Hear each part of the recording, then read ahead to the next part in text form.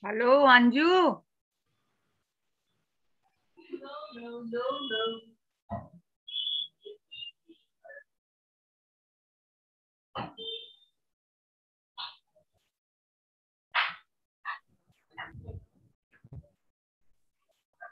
Anju, good afternoon. Yes, I am hearing.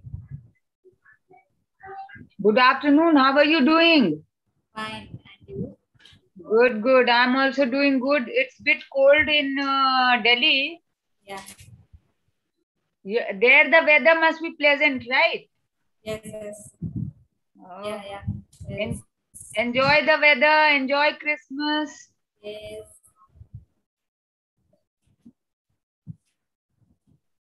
Fine. Can you hear me? Sorry?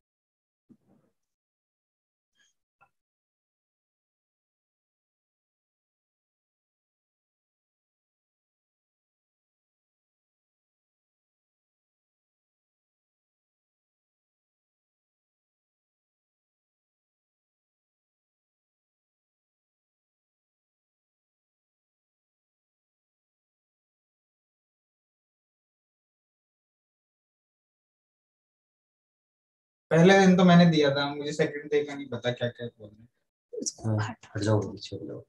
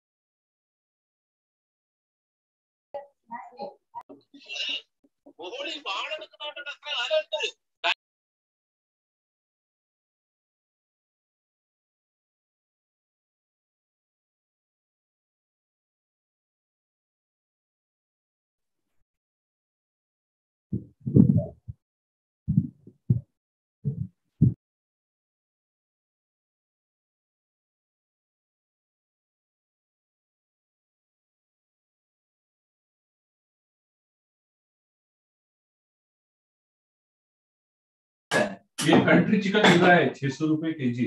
बाप रे।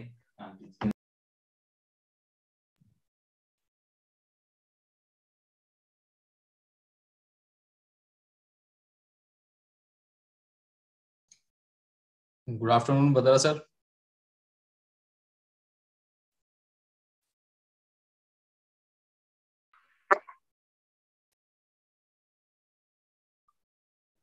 Good afternoon, sir. Good afternoon, Haider.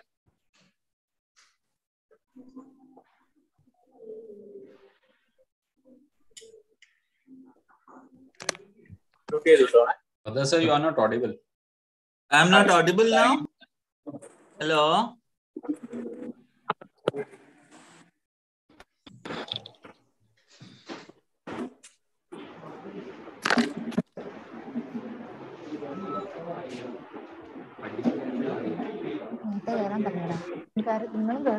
Hello. Am I audible? Good afternoon, sir.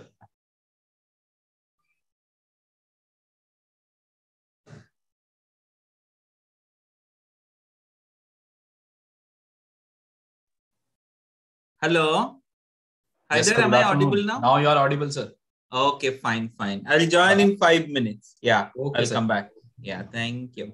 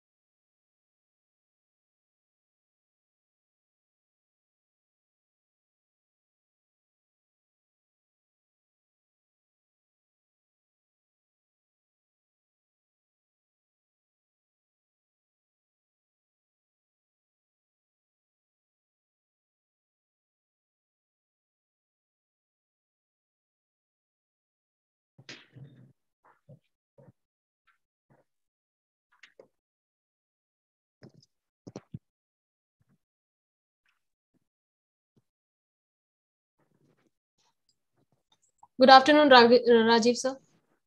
Good afternoon, madam. Good afternoon. Good Good afternoon, afternoon.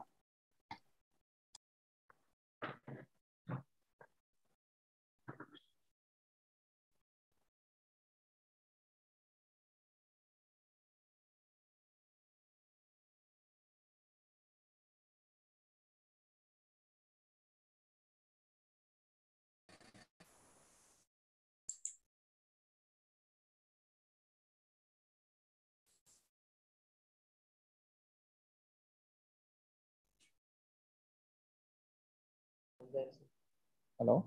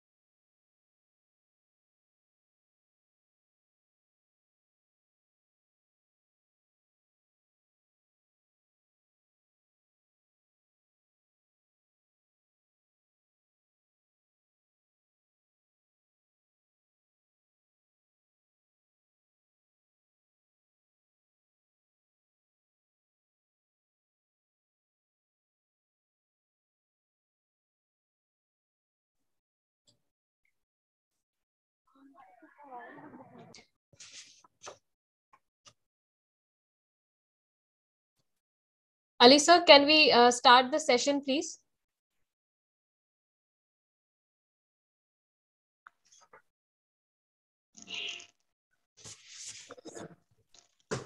Ali sir?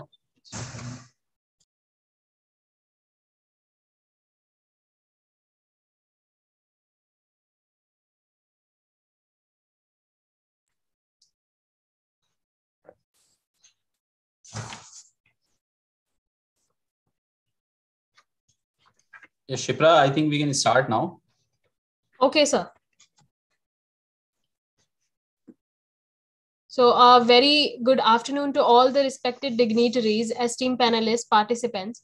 On behalf of NIDM, I extend you all a very warm welcome to this second day of training program on community-based disaster risk reduction and management, jointly organized by NIDM and Mahatma Gandhi University, Kerala. Firstly, I would like to welcome Shri Hari Krishna C. Rag for a brief recap of the first day. So over to you, sir. Hello, am I audible? Yes, sir. Okay, yesterday we have, hello, good afternoon. Yesterday we have two sessions. First session is inaugural session, and second session was about the main presentation. Yesterday we have two presentations. One is about disaster and disaster management, and another is about community-based disaster risk reduction and community engagement. And the first session was carried out by Susan Suganya. The presentation was Hello, I request you all to please mute yourself so we can hear the speaker. Hello. Hello. Yes, sir. Go ahead, sir. Okay. How the disaster management is carried out in international level and as well as national level, and it also mentioned about the definitions and the presentation is the point out the presentator point out the connection between disaster management and sustainable development, and there are few key important areas which was briefly mentioned. The comparison between natural disaster and man-made disaster, and it was presented as a graphical representation, and the disaster management structure and how the disaster management policy is implemented, and the importance of the Ministry of Home Affairs, and this, another one is goals of disaster management, and impact of disasters, and how it going to impact in economic and social and cultural level, and its long-term and short-term impact, and the key concept which you have mentioned in the presentation is the Sendai framework, and the last and most importantly, the 10 points of the Prime Minister's agenda for the disaster risk reduction. And the second presenter, Ali Haidar, he presented his topic as community-based disaster risk reduction and community engagement. Two major questions was analyzed. First one is how community can help the help to reduce the risk of any disaster, whether it is man-made or nature-made. And the second question is how we can, the community can engage into the risk reduction process. He also mentioned about the basic themes like community capacity building, disaster risk reduction, and most importantly, early warning system to reduce the risk of disasters, and resilience and vulnerability. And the community is the first, and community is the first to respond to the disaster. To train and prepare them is the key to measure the survivability of the disaster. And it also mentioned the different stages of community-based disaster risk reduction and objective process of community-based disaster risk reduction, and the roadmap to CBDRR, especially the role of Grama Panchayat and decentralization, the role of institutions, Panchayat Raj and Grama Sabha, etc. And most importantly, he mentioned about the capacity building of the community and the post and the pre-disaster phases. And finally, as in the conclusion part, he mentioned a few important the operations which was carried out by the community, and how the community engagement reduced the human casualty as well as the total destruction caused by the disaster. And that's all for in the recap session. Over to you, ma'am.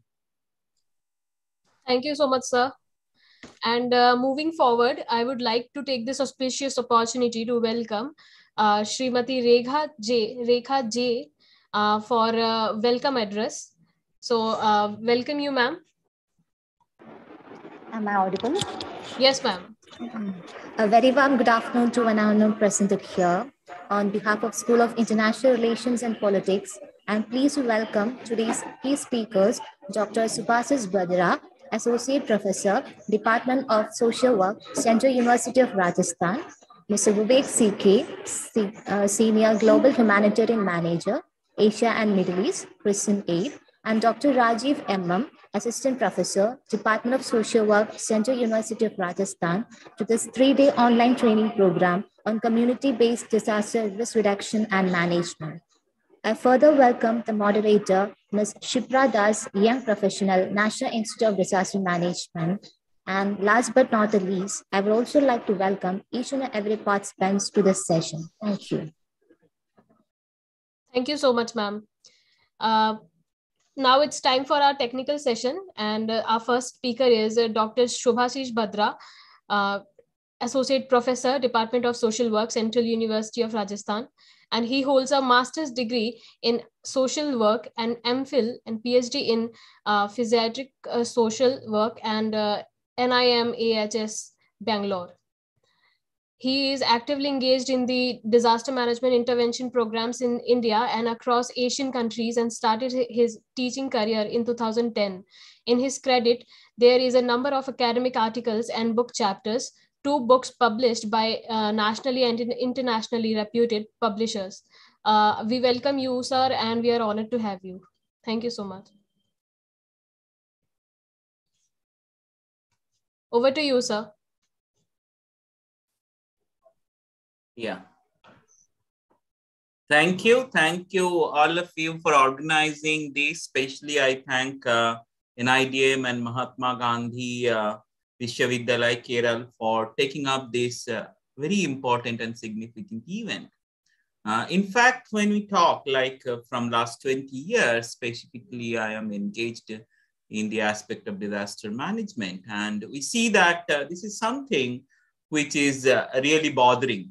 And even in pandemic, what happens in this biological disaster is that mental health, psychosocial problem become the second wave of the pandemic, because each and every situation of the disaster has a major impact on the mind. And we really get to go through that answers whether we have something to do with it. And how do we rebuild the mind? How do we rebuild the community's resiliency that they can be in a position to deal with the problems of the present and have an outcome to think about future. So it doesn't happen on its own. So we need to have, we are trying to answer, like I just framed these questions, and I hope that we will have some answers following my talk and following the discussion with all of you with your inputs to see that how best we could do. And Kerala is facing the COVID, which is a kind of concern. It has faced the flood and many other situations. A bit of tsunami impact was also there. So taking all that, India is called as theater of disaster. None of us is free from it, or India is not immune to any disaster. So wherever we are, disaster events are occurring, and they are more like now part of our everyday life. So we need to be resilient. And we know it is impacting our mental health. So we also need to understand what is disaster from psychosocial perspective or mental health condition, what actually it is. Really, disaster cause an issue on mental health? What is community resiliency? Can we build up resiliency? And what do we do at the end? These are some important things. Let us look into. I'm very sure you have already understood or gone through a lot of definitions of disasters. But when you talk about mental health and psychosocial situation, this is a very important definition, which says this is a disruption of the ecological and psychosocial balance. So that means the disaster cause an impact on the mental health, on the psychosocial issues, where people feel disturbed, unable to sleep, unable to eat, started fighting, not knowing how to build the future. Even when you were working in tsunami, the people have got boats, nets, house, but do not want to go for fishing. Once they go, they come back and do not want to go for 4 or 5 days. If they're asked, why are you not going? The person says, why should I go? What is the need of money? When I am back on the seashore, I see many kids are playing, my kid is not there. So I don't feel like going. Though he has got everything, he has got house, he has got boat nets, but his mind is not bad. Somebody becomes super religious, somebody becomes superstitious, somebody becomes angry, somebody becomes lazy. And overcoming this, when people come back, then they start reworking to develop a better conditions of living. So wherever we are, the purpose is to go ahead and build a better conditions of living. So disaster greatly exceeds that coping capacity of the community. People can't handle themselves. So they require external support to rebuild the life. So external support become very, very important. There are a lot of different dimensions to see. But we need to understand that a disaster is really a disaster as of now when it is causing the human impact. Like climate change is happening, we did not bother till the time it is impacting our life. Or virus, we don't bother if it doesn't get into our life. Or a kind of lack of rain in a desert where nobody lives, you don't call it a disaster. Or a landslide in a hill where nobody lives, it is not a disaster as such. So one aspect of disaster, when you look at the social perspective, that it impacts the human life. So impact on the human life is the major aspect to consider an event a disaster and we start bothering. So climate change is now really impacting us. So we are bothering, but they are happening from long ago. 1970, reports have said by 2030, world will have severe crisis. Did we bother at 1970? No, because it didn't cause that much problem. So we also need to understand as we are developing, progressing, we are increasing our vulnerability gradually. Like once upon a time, if we give an example, we're going by bullock cart. There was accident in bullock cart also, but it used to move very slow, maybe 10, 12 kilometers per hour. We are going by in supersonic jet. If there is a disaster, chance of survival is less. But if there is a disaster, there is an accident of the bullock cart, the chance of survival is very high. The same way, when you have a school in a single-storied or two-storied building, or you live in a two-storied or a single-storied building, the incident of fire and escaping become much easier than when you live in a multi-storied building. So multi-storied building, high-speed train, flight, everything is sign of our development, equally increasing the amount of risk, vulnerability. So with climate change, we are facing a lot of vulnerability. With that, two important aspect, human aspect, is human aggression. All this war, refugee, border conflict, people are attacking. So if you see that, we don't talk about creating a peaceful border. Whatever the country, India, China, India, Pakistan, no. We want to show our power. We want to show we have more military capacity because that is the way overall we are facing the human crisis is happening because of human aggression. As a whole, the world population is not growing as a human population. It is all growing with a divided kind of attitude. Dividers are set in every condition. This divider in national dividers in terms of all the borders. Inside, you can see caste-based dividers. So there's so many dividers in our society. That is the human aggression. Then human consumptions. We consume everything. Now we are more consumerist. We are doing more consumerism. We are living in an era. So more consumptions is also increasing a lot of problems. So what is happening, if you look at the scientific development, like things are becoming improved, but they are lasting for less. Like earlier when mobile used to go, the Nokia or the Motorola with a kind of thing on its head, a horn, that used to work for 5-6 hours. But now this good mobiles with so many functions don't last more than 2 years.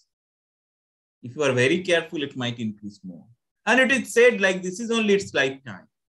Showing the development, what we are creating. We are reducing its lifespan. We are consuming more, whether it is electronic goods, whether it is food, everything. We need to see that how this consumerism has created a lot of unequal distribution and increasing the threats of disasters. And we need to also understand that surviving, or the disaster survivors have a right to survive. So what we do, it's not just good to do, because we need to understand all these people have paid their tax while they were earning, while they buy something. So a state, a nation have a responsibility to work for its disaster survivor. So it is a very important human rights perspective. So government is responsible. On an average, disaster leads to disruption, deaths, imbalance, and disturbance in the social situation. So as a whole, what happens, what we see is that it caused a lot of detachment. So it's caused a lot of displacements. And the sense of place is missing. The sense of place means where we live. We develop a sense of place, that how I am living in a place. Like a child knows this is my house, this is my bed, this is the way to go to school. Here is my playground where I go out and play, and that's my uncle, that's my auntie, that's my parents, that's my neighboring bhaiya. So they know. So all this creates an attachment. When disaster happens, suddenly the playground is full of garbage, house is no more because of flood, because of tsunami, because of earthquake, whatever it is. So they suddenly see the known situation become unknown. So there is lot of problem, loss of attachment. The familiar situation become unfamiliar, and there is a lot of crisis in the identity. Why we need to talk about resilience? Identity means like somebody is known by his profession. Like somebody is a driver, now he doesn't have his hand, he can't drive anymore. Or somebody is known as mother of a child. Now the child is not there. Or somebody become widow or widower, gets a new added identity to it.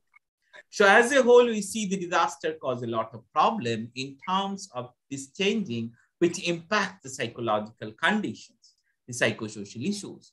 So disaster is not just the only problem. It is being said that the disasters are the real disasters in the life of the marginalized poor people in the nations which are poor, which are lacking in their preparedness.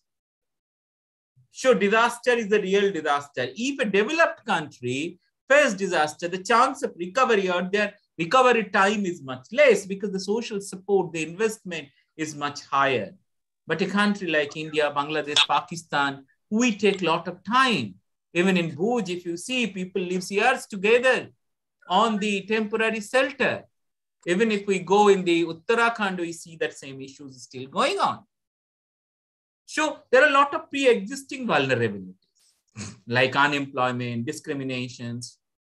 With all this, when disasters happen, then there is added mental health disorder, gender discrimination. So pre-existing problems become highly exposed or they increase in the disaster situation. Then there is a lot of emergency-induced problem if we do not tackle it well. So there is emergency-induced problem. Like there is family conflict, disruption, all these are there. But because of the disaster, then what happens is that there is depression, anxiety, disorder, all these kind of mental health issues gets added. So disaster increasing the mental health problem. So if it is being said like all the people, everybody who witnessed disaster is affected by disaster. Over the time, as they receive this support, they are in a position to recover. If the support delay, the events, it is not the event of the disaster, that is the subsequent event. How much time it is taking to get the support? Is the lady getting abused while she is trying to collect food for a child? Then disaster is not only the event that causes problem. Rather, the subsequent events become the major problem, which are causing a lot of social and psychological problem. And that is also an humanitarian induced problem. That means if we do not understand the social structure, if we don't understand what is the community's well-being, how the community is doing traditionally managing their life, then what happens is that disaster-induced problem increases. Like in South India, the slacks were provided as a clothes or the jeans, but the people are comfortable in wearing the culturally appropriate sari and dhoti or lungi. If that is not given, then it doesn't make sense. In Bhuj, you have seen there were a lot of tuna fishes were distributed. It doesn't work. So these are all human-induced, the disaster humanitarian problem one. Once the humanitarian aid is not appropriately designed, humanitarian response is not understood or designed without understanding the culture, the perspective, the social situation, problem goes higher. So there are multiple impact, physical, social, economic impact. There are different vulnerable group. I'm not going to talk. Anybody needs, I'll send it. You can share it with everybody. So there are different kind of vulnerable people who have issues, who require special support. So any disaster situation, we need to have a vulnerability mapping to reach out. But if we say from the mental health perspective, everybody is affected. Now we need to work for everyone in the community and facilitate the adequate recovery process by mobilizing support, by training people, by giving them understanding. Over a period of 1 year or 2 years, if supports are adequately provided, it is being seen that 80 to 85% to 90% gets recovered well, who are back to normalcy, if they are provided with adequate psychosocial support. Psychosocial support means that opportunities to talk, the connectedness, the ability to share, get appropriate information, and able to seek the support. So all these things facilitates the resiliency building, that the people become more resilient. So there are many definitions of psychosocial. So some important aspect that this has two important psychological and social dimensions.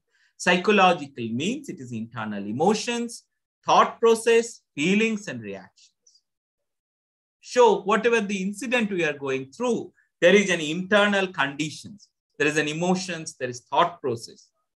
If there is a severe loss of the livelihood or house or loss, self-injury or loss of family members, there are issues like that.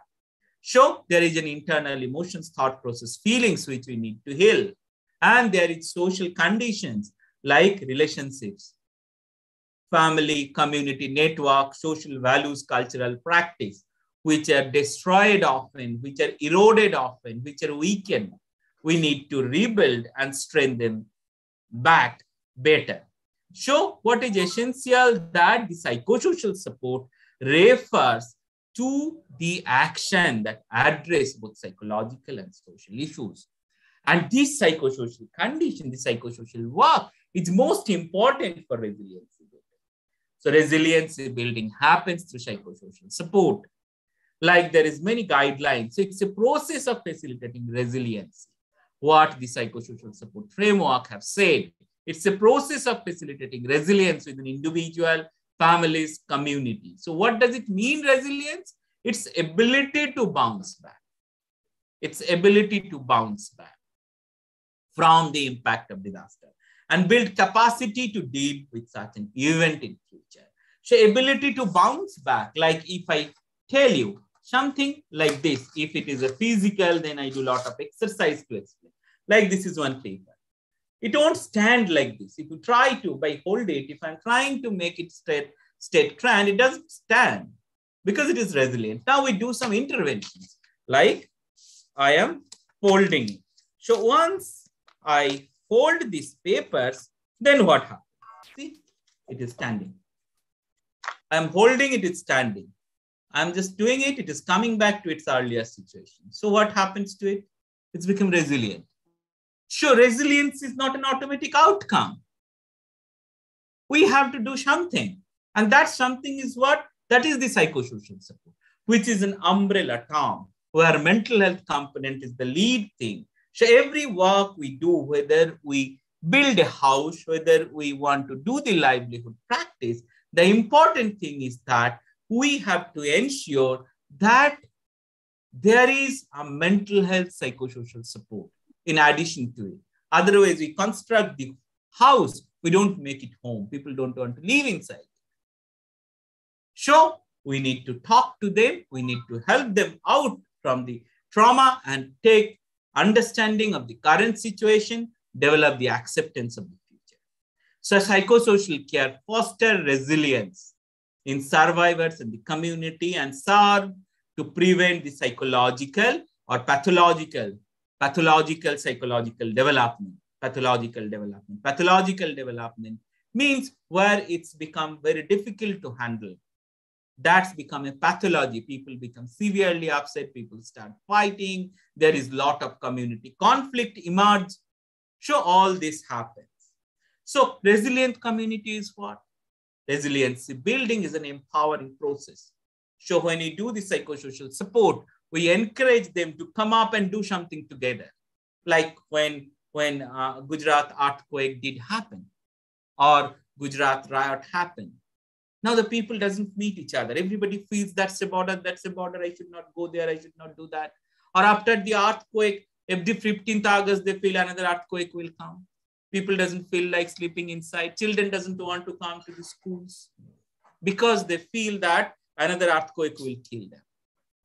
And the children said, I do not want to go to the school because another earthquake come, I'll die somewhere. My parents will die somewhere. I don't want to live that. So this is not just one case. This is many. So we need to understand there is an adverse situations like disaster and ability to adapt. So resiliency means there is an adverse situation happens and then again we rebuild them that they could adapt to those situations and further quality of adoption to the adversity. How good quality?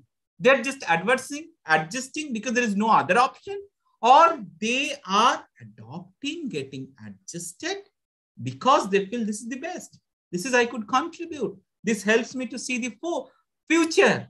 Understood? So that way, the quality of adoption, once we take the psychosocial support in the core, then it helps in better quality of adoption. So resilience is the capacity to transfer oneself positively. Community resilience is about abilities to deal with responsibility and mitigate, prevent, and all those conditions where the community is better prepared.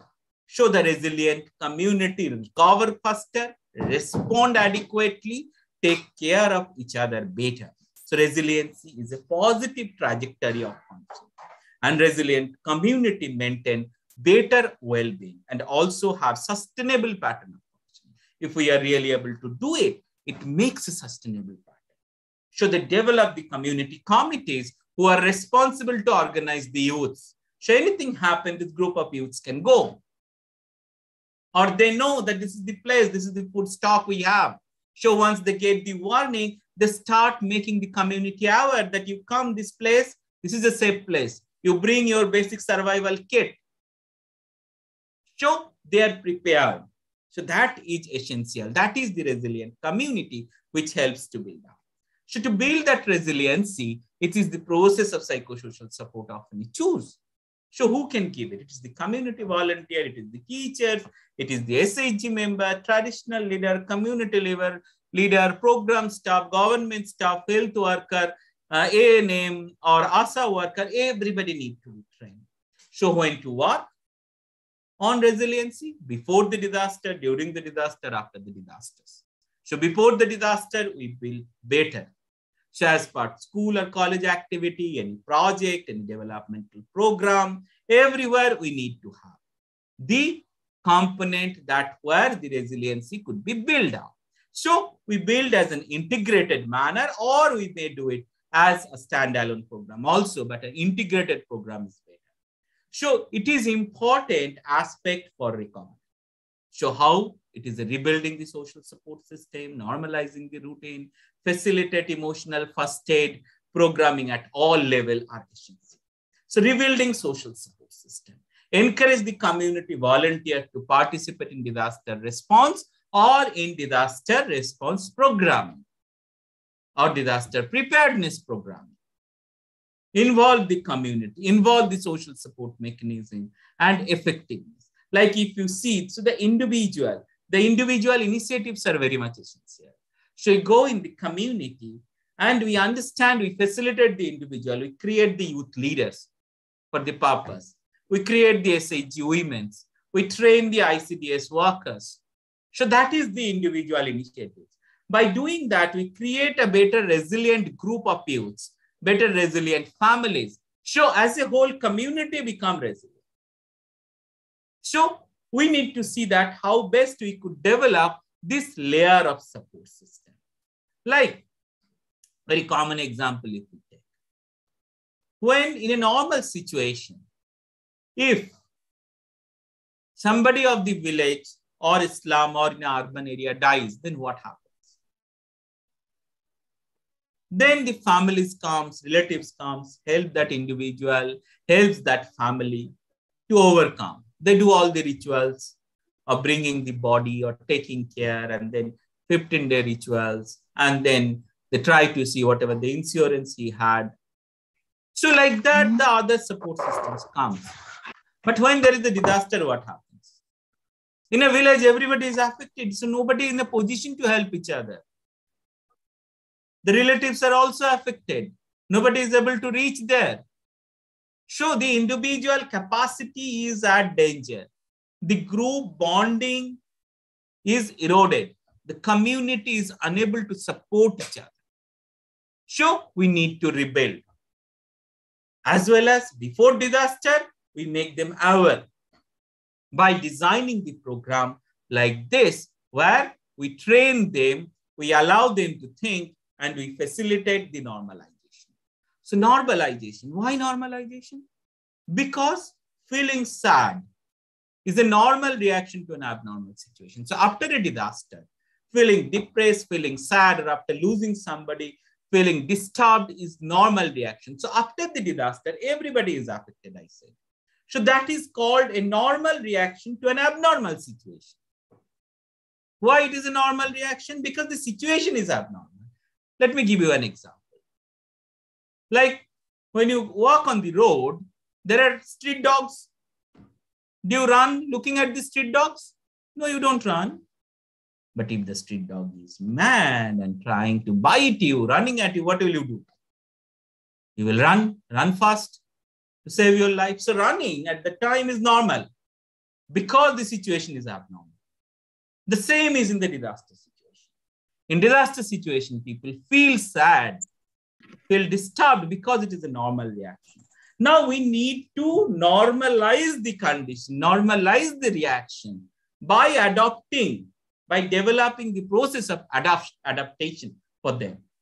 So we facilitate how the family could reunite themselves, start cooking, start sharing their problem. What are the medical care? Provide the psychological first aid. How to start the community kitchen. So if we are better prepared for the disaster, once we get the warning or once we feel there is a threat, we are in a position to manage them better. And after a disaster, reopening the schools are very essential. So psychosocial support as such, or psychological first aid, had certain very basic things. Like we allow people to ventilate when something happens. It's like example of a pressure cooker. If a pressure cooker does not make city, it will blast because it is on a fire. So disaster situation is like that. Everybody is on fire. If we do not allow them to talk, they will start shouting. They will feel like the condition is going out of hand, out of mind. So listening is important.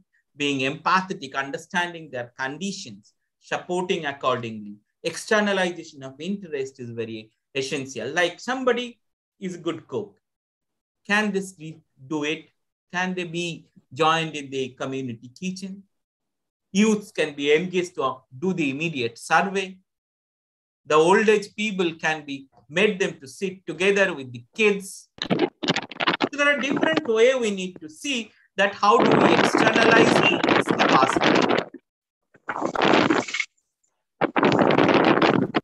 How do we externalize? Somebody's mic is on. Okay. So that way we need to see and rebuild the social support system. Relaxation. Spirituality is very, very important. also. Spiritual well-being and mental health and disaster situations are very closely connected. Spirituality doesn't mean religiosity.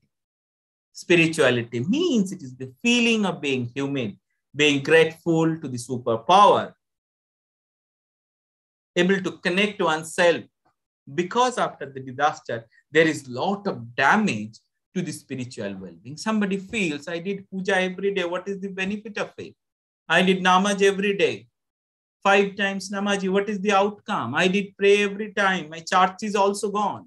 What is the use? So this kind of questions keep coming back. So at the time, it is also essential to rebuild the spiritual self.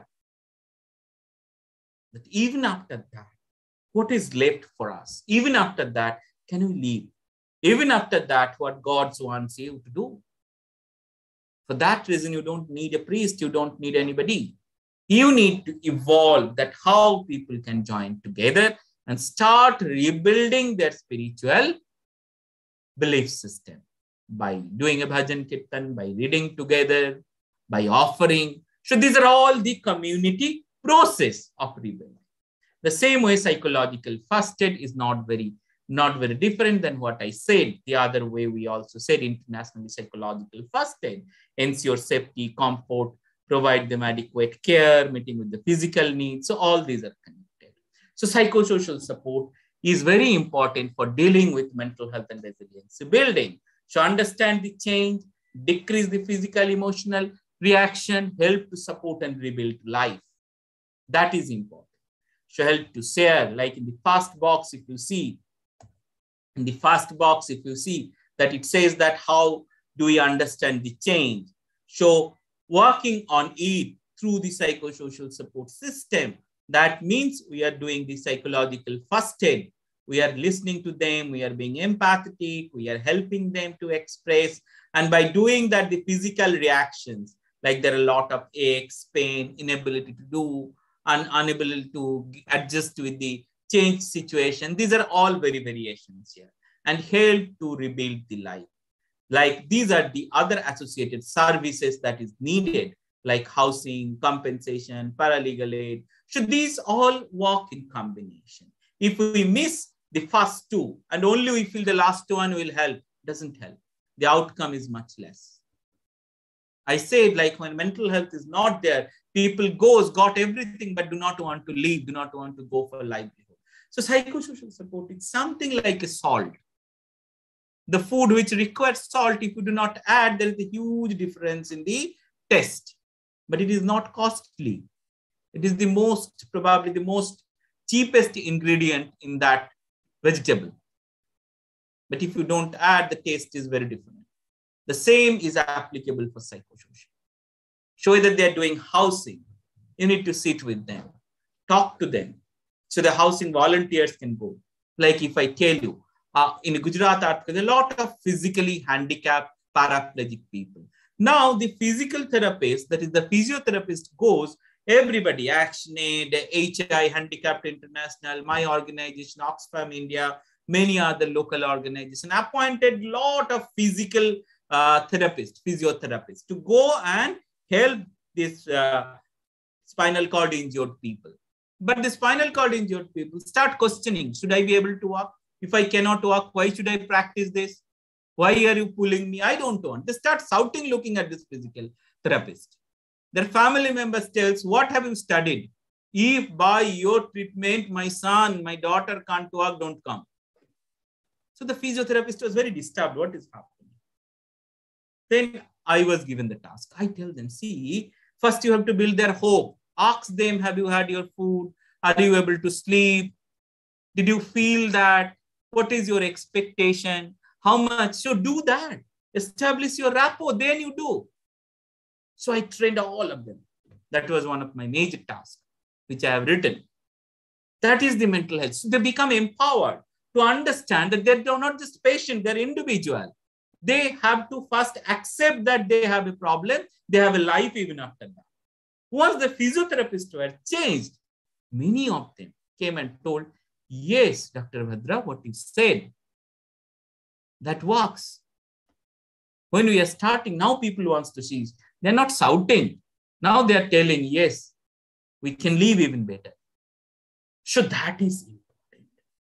That whatever you are doing, when you are doing a housing, train the volunteers to train what is house, because everybody will try to have, I need a 5-room house, but you have to, by doing that, you help them to understand the reality and facilitate the kind of support what you do. So psychosocial support is develop the habit of exercise, active living, be with family, friends, take good sleep, take walk, try to be physically active, talk, share, do some yoga, have spiritual shape, write down your experience. So all these essential at the individual level. At the family, be like a family, have a circle of support, encourage to talk, facilitate gender role, and try some out of having a fun together. So all these are important. At the community level, developing the volunteer, connecting with Nehru Yuva Kendra, youth group, developing this PSP influencer who could really talk, who has the ability to integrate, to develop that support group even in the COVID situation. Developing this practice of awareness is very, very crucial. So facilitate that support. Even in COVID situation, I say that now we need to create the digital volunteers. Like somebody is unable to go into the COVID, somebody is unable to apply a card by using the online mechanism. So we also need to create this kind of digital volunteer as part of our program. So this is a kind of intervention model which we had. I have said, interact with the community, develop community support, follow up, then do home visit, do group discussion, develop the responsible community committee, organize through community mapping, do community mobilization, show plan, design, develop information, and create a sense of place projects. So planning, designing, community participation, coordination with local authorities, and finally community develop the ownership of their program. Is that process of developing community resiliency.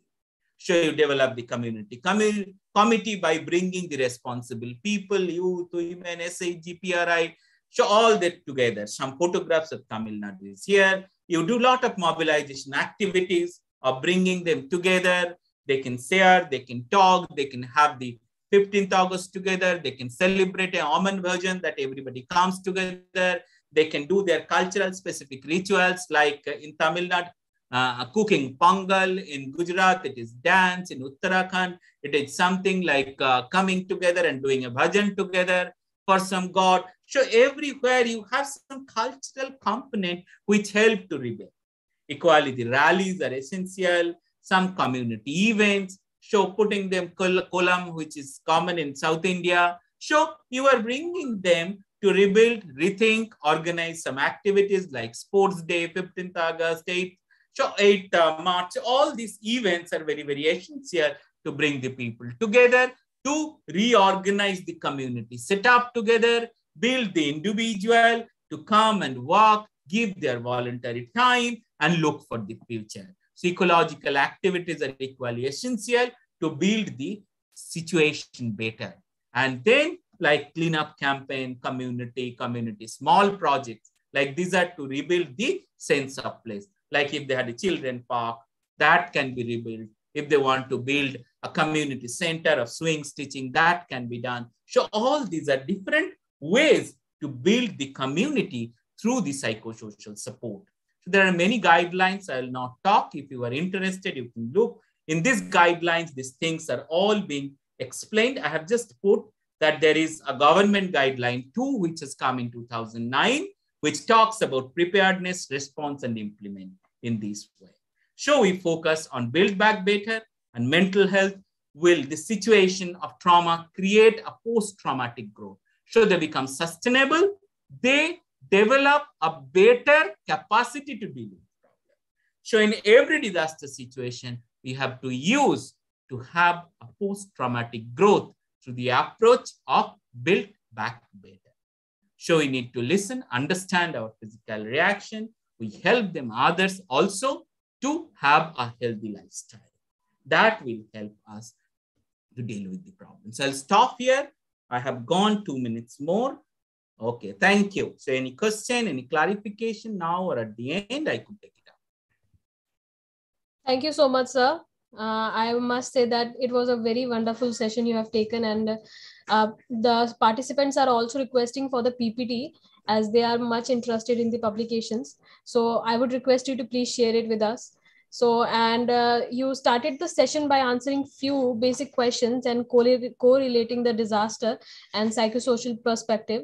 And also you explain the disaster dimensions, basically explaining until disaster bothers, we don't know the vulnerability of it.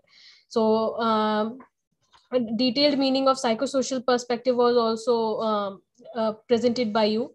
Thank you so much. And that was a really wonderful session. Thank you, sir. Thank you. Thank you. And next, I request Shri Vivek CK, Senior Global Humanitarian Manager, Asia and Middle East Christian Aid. He has been the Response Program Manager at Save the Child International at Fiji. Also, an emergency preparedness specialist at the Plan International. He has also managed many international projects. I welcome you, sir, to speak.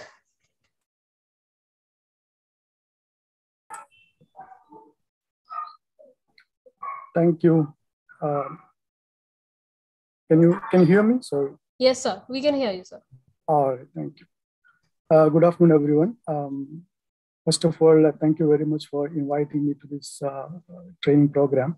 I'm so happy that SIRP is taking this initiative with the support of NIDM on such an important topic these days, because we know that disaster and management has become a hot topic now, especially in Kerala. Last couple of years, we had severe flooding, and that has actually improved the awareness of people about disasters and the different consequences. And hence, after I've been seeing a lot of training programs and awareness building programs, all on disasters and disaster preparedness in Kerala. And on that stream of thought, and SARP has taken the initiative to discuss with NIDM and get this important training on. I mean, I'm happy. I'm also proud that I'm part of SARP, doing my PhD there. And thank you very much, Vinod sir, for organizing this and giving this opportunity for me to share my experience of working in this disaster management sector for last 15, 20 years. So I haven't, so what I've been thinking is that yesterday and today, we have been getting a lot of information on the various theoretical aspects of disasters and different frameworks, and how do we take on the DRR activities and different dimensions of it. So I was thinking that better not to get into that theoretical discussion. Maybe I would be more. It would be better if I can share my experience of working on DRR programs in different parts of the world. And then maybe to practically look at some of the best practices or some of the practices and on DRR, which can be more traditional practices. It can be more of an organized, innovative practices that has been supported by various international funding agencies or donor agencies who are interested on DRR. So I hope I would be able to finish the discussion within the next 30 minutes. And maybe then if there is some questions we can take on later on, and also will give the other speaker more time for explaining further, further on the DRR. Maybe let me share the screen, and please let me know if you can see my screen. Someone, if you can confirm.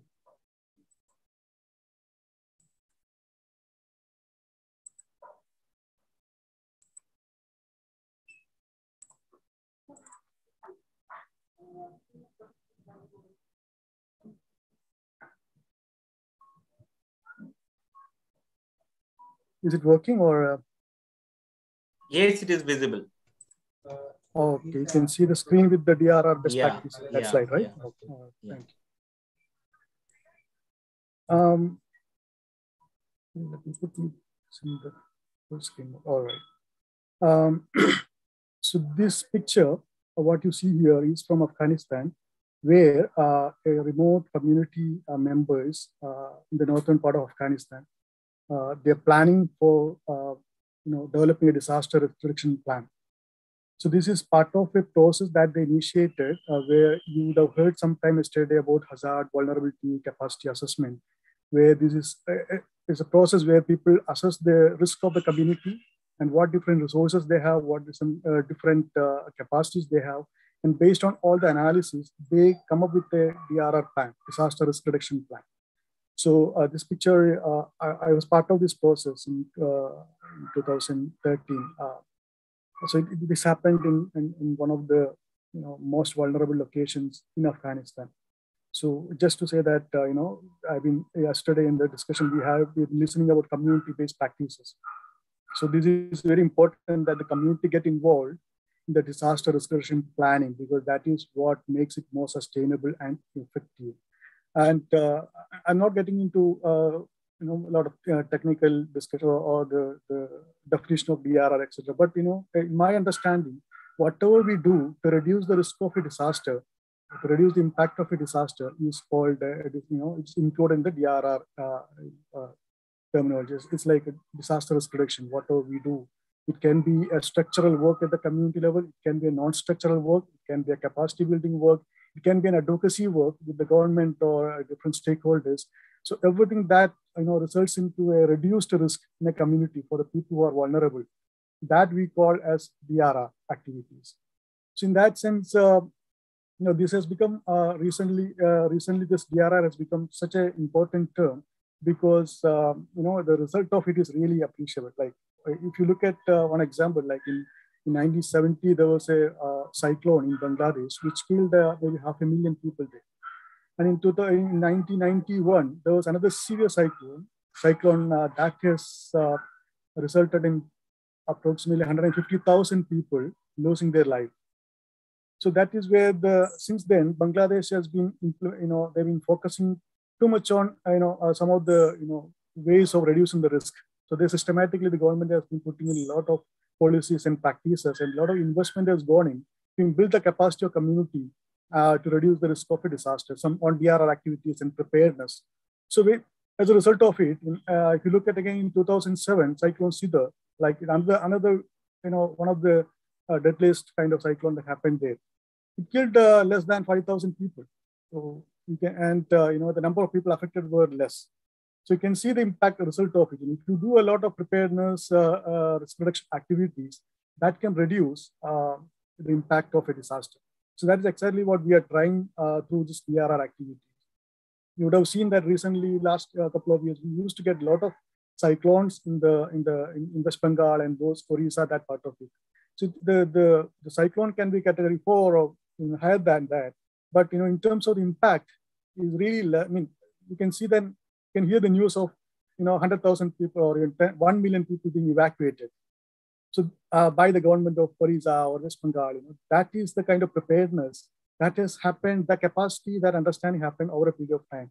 So because of the evacuation, because of the effective early warning system, the impact has been reduced. So that's all we want to get from this DRR activities. We want the disasters to see. Sometimes it's very difficult to stop a disaster. It happens, an earthquake happens, or a cyclone happens. We can't do much on stopping it, but we can do a lot of things to mitigate the impact of it. So this is what we have been doing now. If you go to Alapi in Kerala, I've been there 2 years back before this, COVID started. I was there, and then I saw a lot of new houses coming in an elevated structure. They're all pillars. You can see the houses built on pillars. So people are getting adapted to the flooding that happens, more frequently these days. New houses constructed with some very good, concrete structures on pillars, so that can withstand the flooding, and also people's lives can be better when the flooding happens. The house won't be sink in water. So that is the kind of adaptation, some DRR work that happens in those communities. So these are some of the, people adapt. People adapt when disasters happen frequently. Now, for people of Kerala, there's no much choice than adapting. So you find a way to reduce the impact of it. You can see people talking of, I moved all my certificates and important documents to a structure, maybe upstairs, so that it won't get, destroyed in flood water. So people know what to do when a flood happens. They know how to prepare themselves. So that understanding, that education, that has to happen, and that through continuous practice, continuous, mock drills or something, you need to build that capacity within the community so that even if the flood happens, the impact will be less. So when you look around, in different countries, they have different level of DRR activities. Some countries are really good in DRR activities because of maybe sometimes it becomes a matter of investment. You need the financial investment, or you need the commitment from the government, or you need to have a strong civil society organizations, or we need to have a lot of NGOs who has that understanding, who has the resources and capacity to work with the communities to improve the disaster preparedness. So different country, different organization, different community has different level of DRR practices. So these are just to say an example. I was talking of Bangladesh, how they prepared for cyclone. You can see this is a cyclone shelter. So it's on an elevated place. You can see the structure has been built on pillars, and so when there's a warning on, there's an early warning on cyclone. See, these days we get people track the cyclone like one week or even a month before. They know one cyclone is going to get formed, and after forming, they will track the route of it, so they know which area is going to hit. So people know when there's a warning on cyclone, so they know where to go. So people are used to using this evacuation center, which is built on pillars. So if there is a severe wind or even surge of water, it won't affect them. So they come with their cattle, come with their livestock.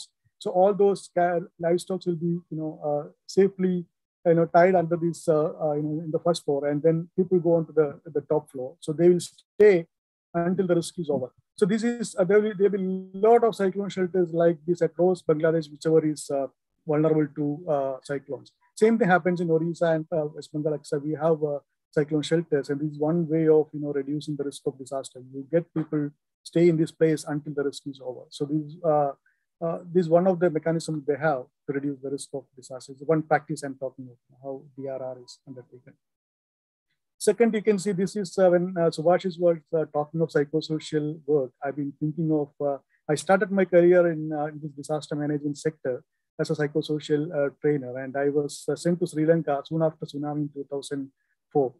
So I've been, whatever Subhash has been talking about in terms of creating a cadre of psychosocial volunteers or teachers who can provide the immediate psychosocial support, that's one part of a preparedness, or I would say DRR. You can still put that into that category. So this prepares part. So we created a cadre of psychosocial volunteers from the community, and also a lot of teachers were trained on psychosocial work. So using the resources provided by Enhance, which Subhash has shared now. So on the comprehensive umbrella of care kind of approach. So we train people so that when there is an emergency, next time they are all prepared to start the psychosocial, immediate psychological support for people. So this is kind of DRR work we can do. And when Subhash was talking of that, I immediately got some pictures from my computer to show this is what the people have been doing, and this is what we are expected to do. And this was in 2005. And since then, a lot of things changed, a lot of capacity has been built across India, across different organizations, NGOs. They know how to, work on psychosocial work. So there's a lot of support from Enhance who are kind of steering this in the initial phase of initial years of emergency response. And I don't want to miss this because it's very important aspect of psychosocial. Can you, the participants can please mute themselves, please.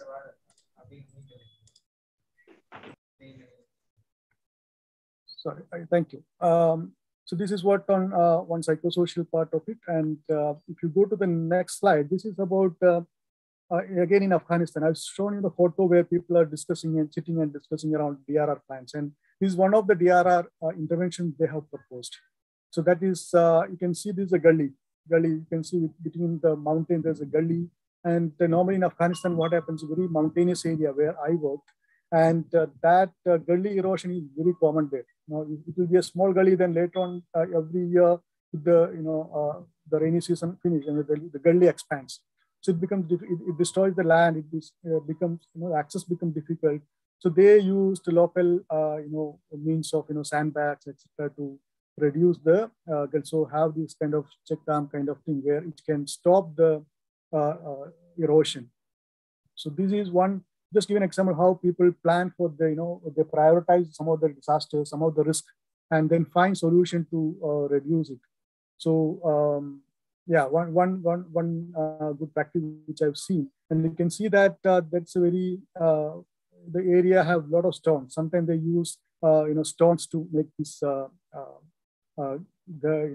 kind of structures, and sometimes it can be sandbags. So they use the local resources to do this work, and we have been doing this as a cash for work intervention, where we provide people, like we have, in Kerala. So we have this kind of cash for work, which actually employs the people to construct something beneficial for their community. So that way we ensure people are getting sufficient, resources to live their life. Plus, it actually results in some kind of structures which can withstand or reduce the impact of disasters. And now coming to this slide, this is actually from Rohingya camps in Bangladesh. I'm sure most of you have heard about Rohingya refugee crisis that is happening currently, one of the largest refugee crises in the world. And these, Rohingya community people, they came from Myanmar, and they took refuge in the border districts of Cox's Bazar. I mean, in Bangladesh, it's called Cox's Bazar. In Cox's Bazar, people have been staying in this kind of rugged areas where you can see the mountains. People stay on the slopes, and different mountain. They'll be living in different part of the mountain. It will be difficult for them to, go between these mountains, because in the rainy season it becomes difficult to access. So there'll be a lot of flooding happens on this area. So one of the projects that it was done by Christian here, you can see it's actually a bamboo structure connecting 4 mountains. So it's a bamboo bridge. You can know that in Bangladesh, bamboo is one of the local resource available, and people are so much experienced in making bamboo structures. So this is actually a disaster risk reduction work that we did. It's a structural disaster risk reduction work. And we are constructing some structural structures which can reduce the impact. So people can move freely when even if there is a flooding. People can still move around. They can take the they can access the hospital. They can access the clinics within the camps. So this has been done with the support of World Food Program as part of Cash for Work program again. So this is I'm just giving you a few examples from the camps, where it is a very classic example of structural mitigation work, structural disaster risk reduction work. And then you see the next slide. It's actually a walkway. So this again, all this camp was set up in the mountain. It's very slippery kind of area. When it rains, it becomes very difficult to walk. And you can see in that we have almost 1 million people staying in around 30 camps. So 1 million people, out of that, you can see a huge percentage of population are differently abled. So people with differently able people, it becomes further difficult for them to move around, even to go to a latrine, which is maybe 15, 20 meters away or even 50 meters away. It's difficult for them to walk through those muddy areas. So what we did, we constructed this walkway, which is made of brick. It's like sort of brick structures. So this again, between these camps, we made this brick pathways, so which help the community to easily access some of those areas even in the rainy season. A lot of incident happens where people slip off from the mountain and they fall into the gully, and a lot of children get used to in the rainy season they get drowned, and many people used to get killed with landslides, etc. So we constructed a lot of structures which can reduce the impact of the disasters in the camps. And that is, this is part of our the DRR activity that Krishna has been doing. You can see another small bamboo bridge. And also you can see a stairway which is made of sandbags. So something is better than nothing. It's not like, it's actually a temporary structure. You know that the government of Bangladesh will now allow for a permanent structure in the camps.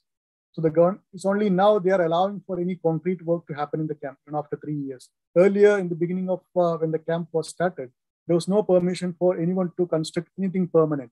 So even the houses were like made of bamboo, just 3 years now. They don't want any NGOs, any UN agencies to go and construct a semi-permanent or permanent houses, because government think that when you give such a facility here, none of these Rohingyas are going to go back to Myanmar.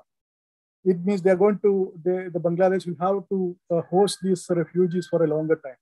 So they've not been allowing any permanent kind of work to happen in the beginning. So then we started working with some of the temporary structures, like some of the temporary materials, like sandbags and stuff. At least people have a stairway to climb the hill or go to their home.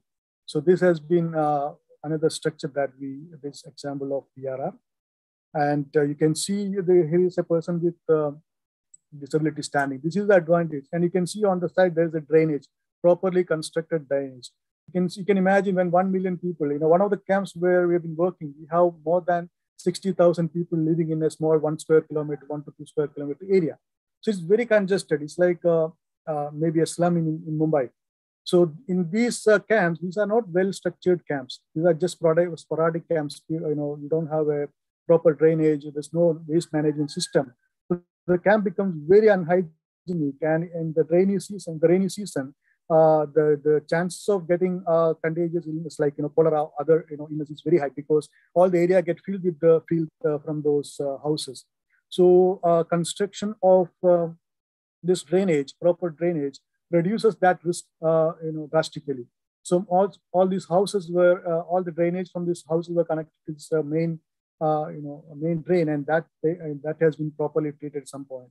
All this development happened last 1 year, because initially people are too much on setting up the basics. Then now all the agencies are investing on some further improvements on the camps. So there are a lot of, as I said, there are people with disability, and it is so important that we make all those structures inclusive. So we want to make sure that people with disability also has access, and they can go to the washroom, they can access some of the health centers, they can. So all the structures should be made in such a way that we think of the facility as something which has to be accessible to people with different ability. So these again from Rohingya camps, and you can see now in recent times we constructed with the proper stairways with cemented platforms. So that has just improved, and you can still see that many of the roofs, they have kept a lot of stones, etc., so that in the wind, the roof will not be taken. So you can imagine when a cyclone happens, there's nothing. The whole roof goes with the stone. So still, these structures are not, structurally safe during disaster. A lot of work to be done. As I said, the government is not allowing for a proper roofing or proper housing there. So still, the structures are very much kind of temporary and unsafe. So this is access road plus drainage constructed by, again, through the support of World Food Program in Rohingya camps. So this has actually changed the lives of people. They are not much worried of rainy season now, because they know they have an access road, there's a drainage. So otherwise,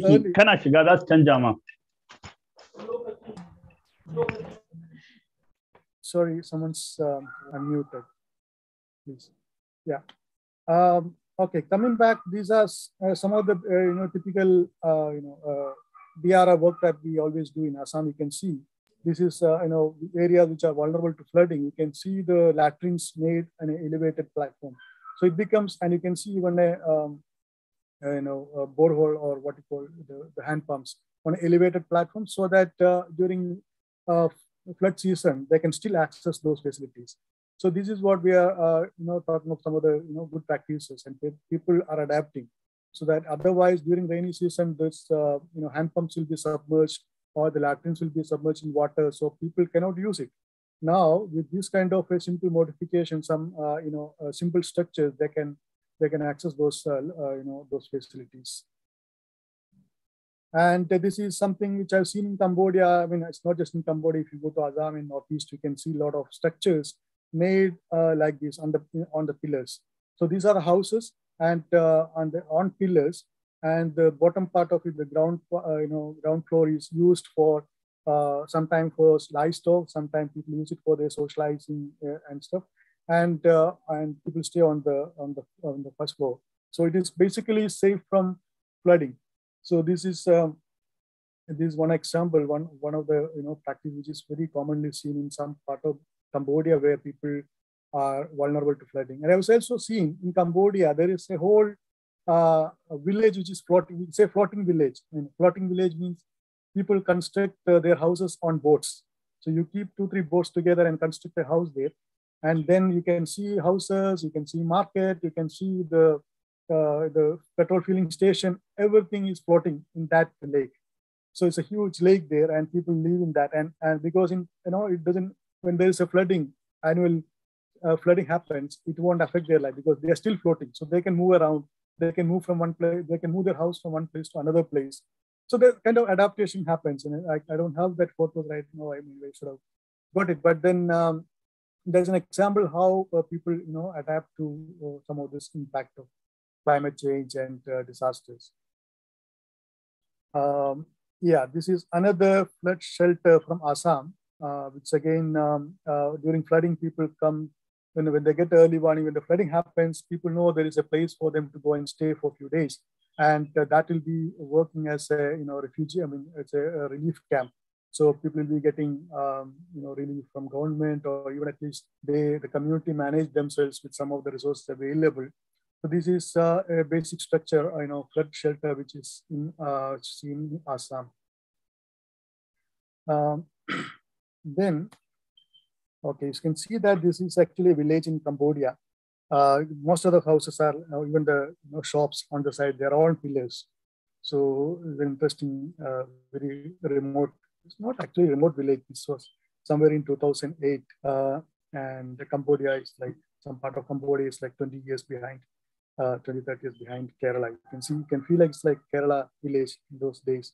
But yeah, again, you see some of the traditional houses in Cambodia built on, wooden pillars, not even concrete. They use those wooden pillars and then construct their houses on these pillars. When you look at this picture, you can see a big mud kind of pot. It's a huge one. This is used in Ghana, so to save or store their grains. So this is actually, that in some of those places, drought is very common, won't get enough water. So it's important for you to prepare for the lean season. So what they do is they construct such a big mud pot, and they have partitions within that mud pot, a huge one, and they store maize and other, kind of, their grains, in that storage. So this is it is very traditional way of reducing the risk. So what happens? People preserve the food so that during a dry season they still have access to some of the basic foods. So this happens at sometime at the household level, sometime at the community level. This is an example where you can see. It's actually from northern part of Ghana, which I've seen in, I think it's again in 2008. It's a place called Tamale. So there might be a lot of other traditional ways of doing it. And then this is again from Ghana. You see people are, making plans. This is actually how do they plan? They find, they do a lot of analysis, problem tree. So they find out the root cause of disasters and try to address the root cause so that there'll be less disasters coming up. So at the community level, a lot of work happens like this, where you involve the community to analyze the issue and find solution for that. So these are some of the kind of exercise they do as part of community-based disaster risk reduction activities. And you see here, this is there's not enough water. It's a drain. It's a dry area in the northern part of Ghana. You can see rainwater harvesting happens. So, school level, you have a water tank.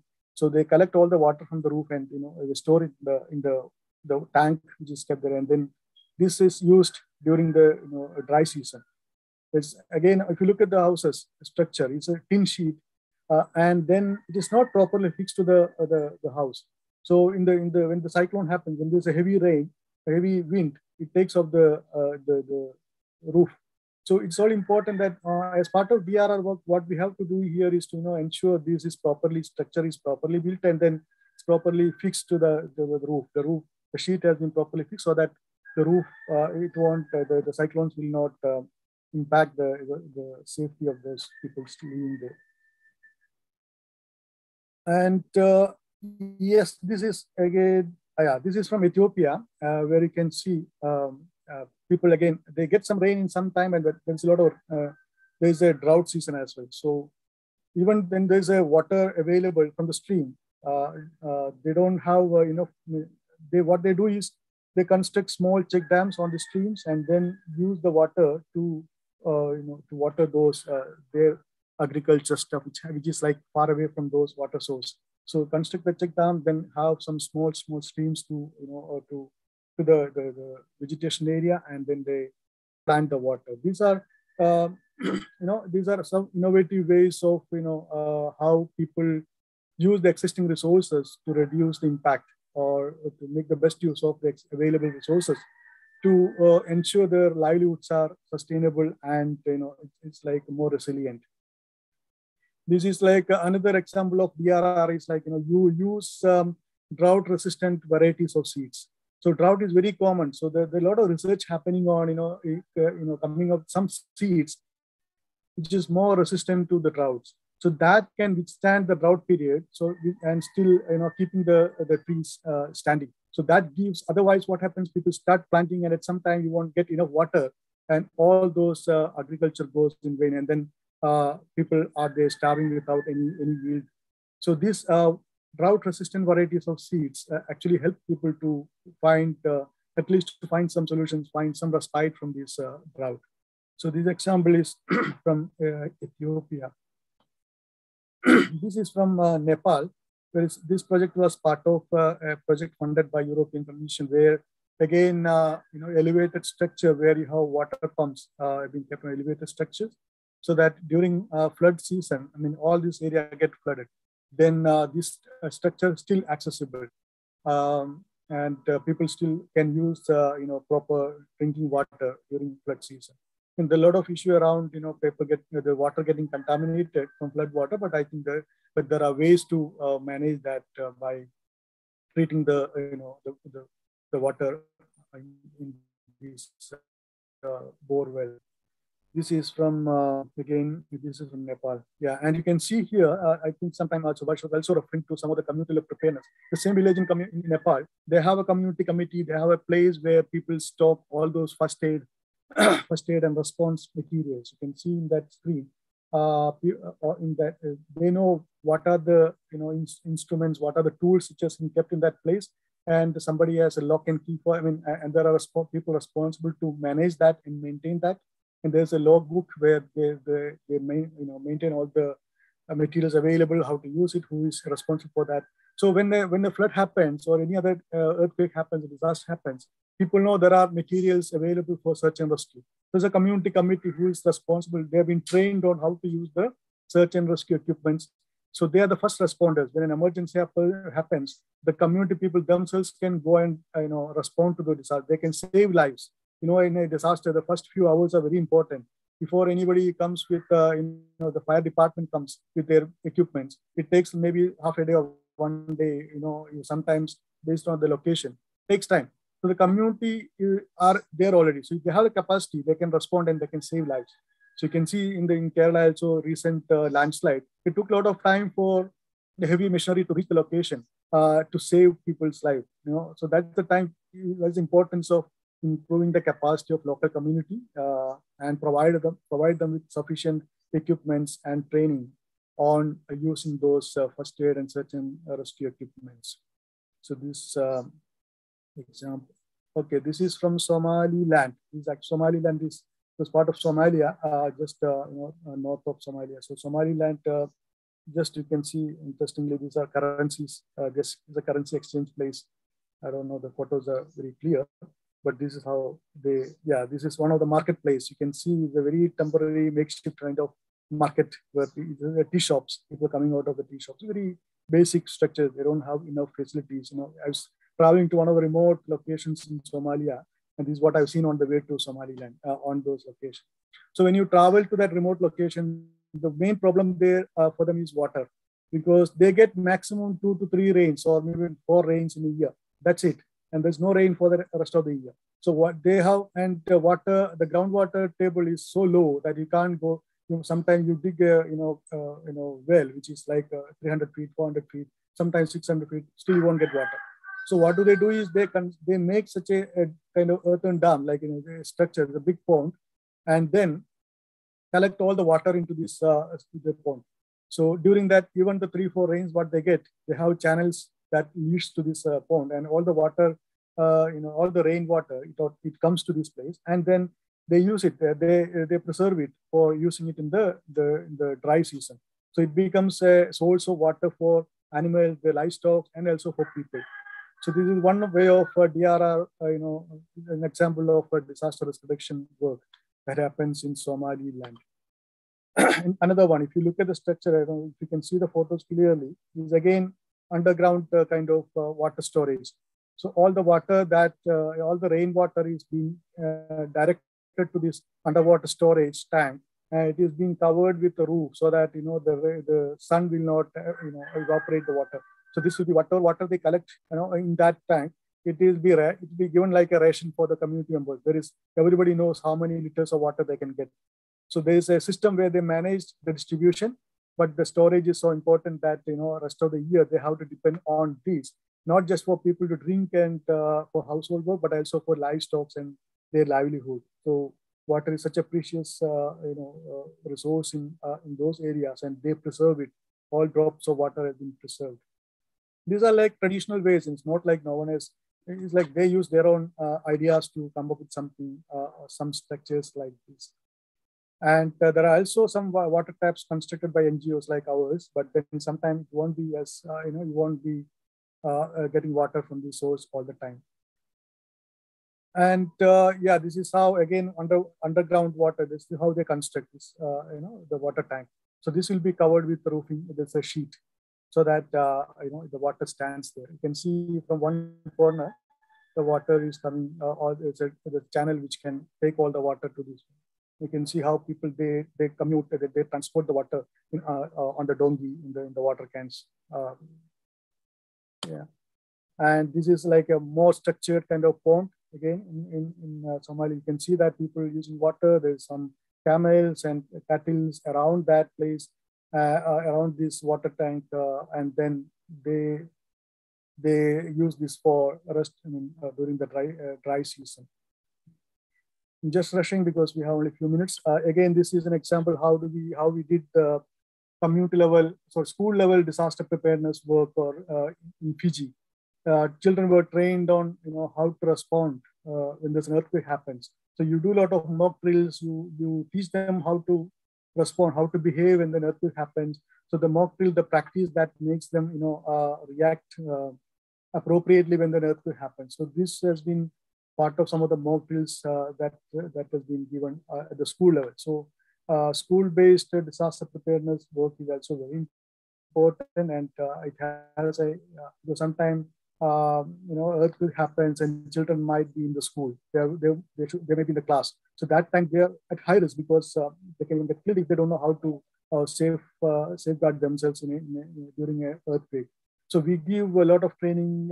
We do a lot of mock drills, and we develop disaster management plans and restoration plans so that children know how to evacuate, how to go under the table, or we say duck cover hold kind of thing, like they know what to do, the best they can do within the class.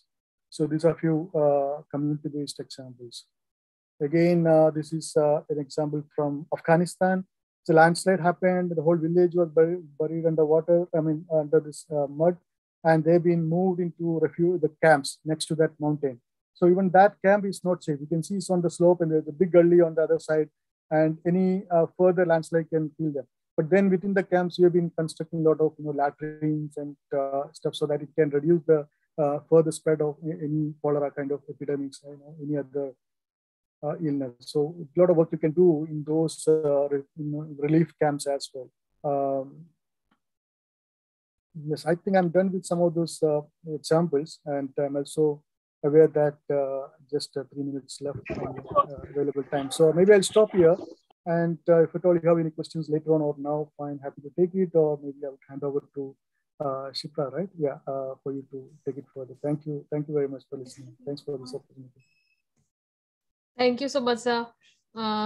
It was a very wonderful session, and you have listed all the best practices in DRR. Mentioned about the cyclone shelter in Bangladesh, and also you being the psychosocial volunteer in Sri Lanka. You spoke about the practice of check dams with sandbags in Afghanistan, Rohingya camps in Bangladesh, and Cambodia's example. Also the example of food shelter in Assam. So it was very wonderful. Thank you for the session.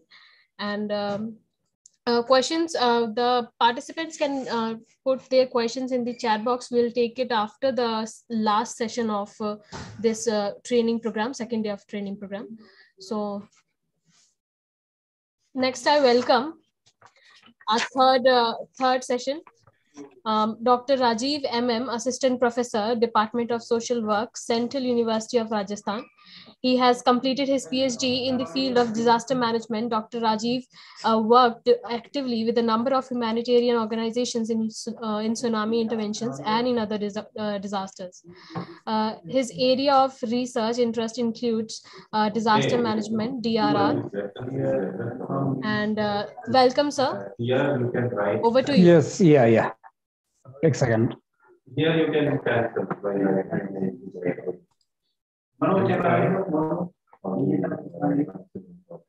Yes. Good afternoon. Good afternoon.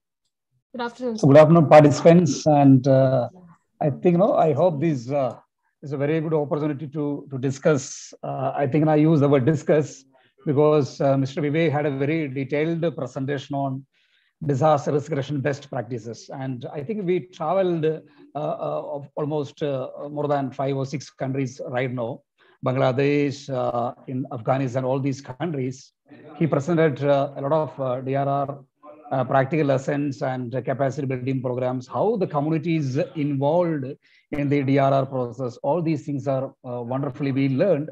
And I hope that yesterday onwards, the participants are learning various theoretical and practical exposures, practical knowledge about disaster risk reduction and risk management, the basic concept.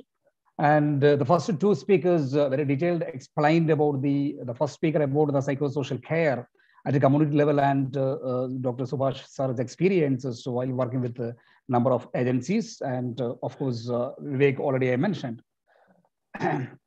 I think always we need to the people, we are worried about the investments, and including me and you all people are worried about investment, like property investment, bank investment, everything. But we really need to look into the investment of disaster risk reduction.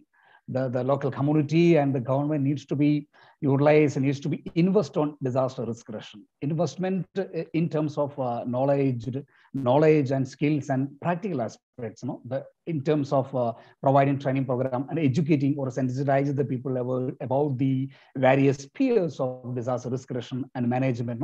All these are the critical need and requirement which we need to be understand to invest our knowledge, our inputs. Then only a resilient country on a resilient disaster resilient country or the place we can obtain. I think whatever the knowledge we obtained from the last couple of sessions, we need to look into knowledge into action. And my presentation, I will, I think, based on these action plan of disaster risk reduction. And I will explain about the critical or crucial role of various stakeholders in drafting and implementing disaster risk reductions. And again, of course, I will justify myself rather than not much going to the theoretical aspects. I will look into the practical aspects, practical learned from work with the Action Aid and other experienced agencies. I will also explain some of the field level exploration which I utilized. So 1 second, I will share my screen.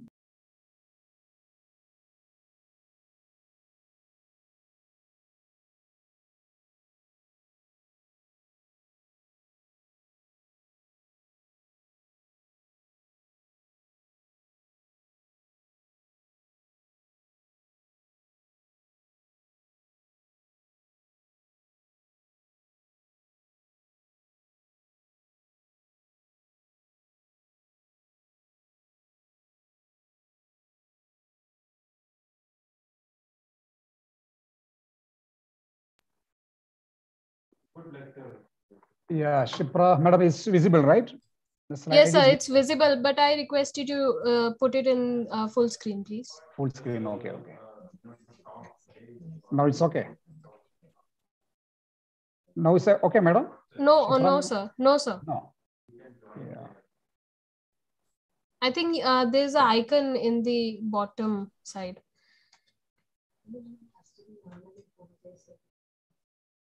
It's fine, sir. Thank you, sir. It's okay. Okay, okay. Yes, yes, yeah. Then definitely, no, we need to look into the practical steps which are related to the disaster risk reduction.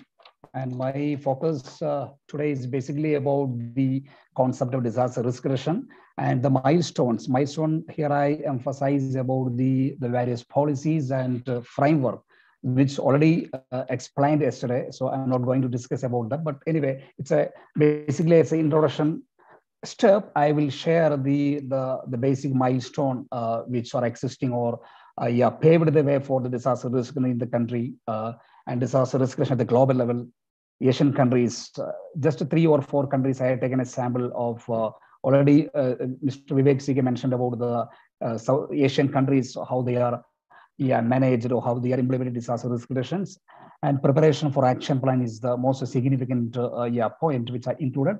And the next slide, which I included, like the recognizing numerous various actors for disaster risk reduction. This may create a lot of difference because this is highly required, and we should know about whose responsibility in tackling disaster, whose responsibility is lied upon managing and making appropriate strategy for disaster intervention. So those things which we need to understand very thoroughly.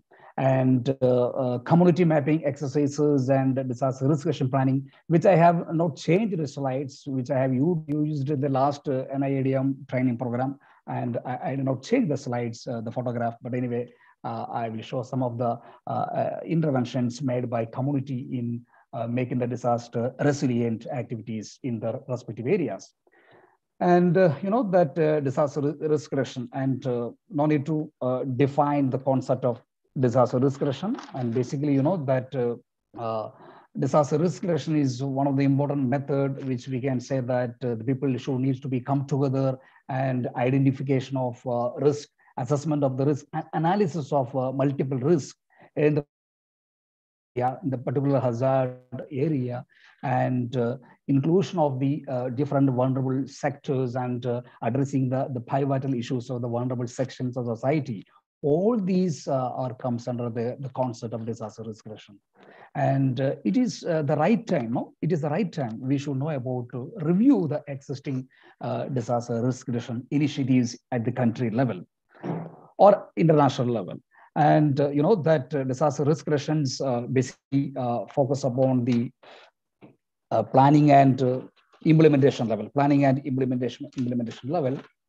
And if you look at the reviews, the recent dynamism, recent activities of disaster risk reduction, we can identify that the key focus of the DRR program on strengthening institutions for disaster risk reduction at the village level, district level, and state and national level. Strengthening the different institutions are one of the important the area of disaster risk reduction. And that developing capacities for this risk vulnerability assessment, developing capacities at various levels, community level and education institution level, research level and community level. These various levels of capacity assessment and capacity development is one of the important areas of disaster risk reduction.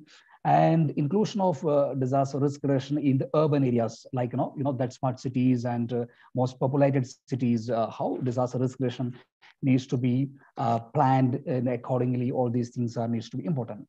And disaster management legislations, of course, there are various laws and acts are passed by the government in 2005 Act, 2009 disaster management policy. All these the legal framework which definitely direct us to how to work in disaster situations. And the recent the health conduct, health COVID and pandemic, which definitely open up an eye, because how a state government, how a central government, how a bottom local government can need to be working in a very difficult circumstances. In Disaster Management Act, 2005 Disaster Management Act, it's clearly emphasized, specified the each actor's specific role in managing natural and man-made disasters. The next slide, which I am going to discuss about. Sorry.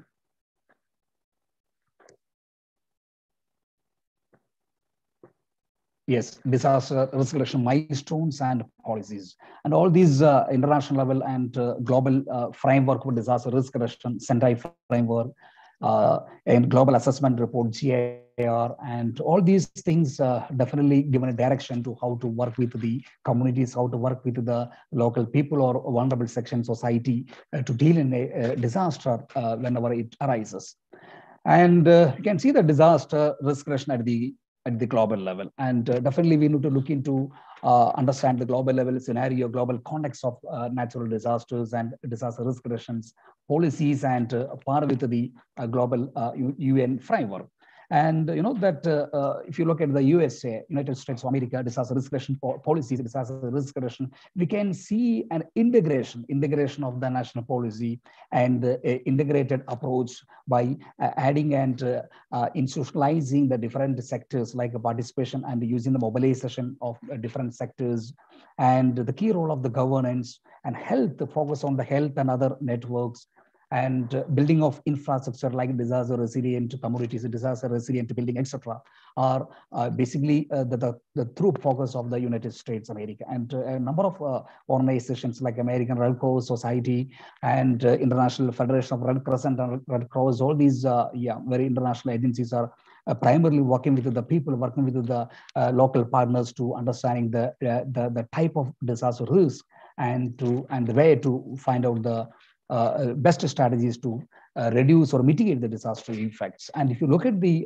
another country like Australia, are more focused on the emergency alert system, because the national level, the team which consists of the like a task group like medical assistance and livelihood focus and infrastructure communication. See, all these emergency management resources are ready at an action whenever a disaster strikes. So these two countries are focusing on disaster reduction in specifically addressing and understanding, analyzing the policies and integration of various resources. And we need to know about the Asian countries like Indonesia, China. Indonesia, of course, it's one of the important, very disaster affected places, vulnerable locations in the Asian level. We can see that that putting children at the heart of disaster risk reduction. And we know that the children are the, I think a lot of vulnerabilities we can see that, and working with the children, addressing the different issues of the children is almost important in disaster risk reduction. And putting children in front of the disaster risk reduction activities and planning the school infrastructure and school curriculum, and adding appropriate guidelines to adhere for the welfare of the children and for the security of the children in the disaster risk reduction is utmost important. And a country like India actually initiated such initiatives like states like Gujarat and other states already started with the support of the national level organization, putting children and putting the school like a friendly spaces and understanding the importance of disaster risk reduction and just hand-holding support to the most vulnerable sites. So this is one of the important intervention which we can see in the Asian level.